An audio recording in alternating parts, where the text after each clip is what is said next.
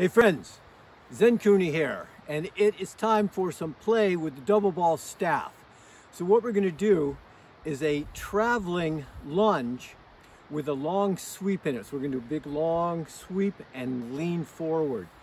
Watch the style of it, and then once you get the idea, go on out to a football field, a beach, a park, anywhere that you like, and put it into practice. Now, if you're doing it inside, you can actually do the same thing. You just step out, do it, step back, step out, and do it. If we do it inside, we do it a little bit more diagonally. We still do a little diagonal even when we're doing the travel. So as you're watching it, you'll get the idea.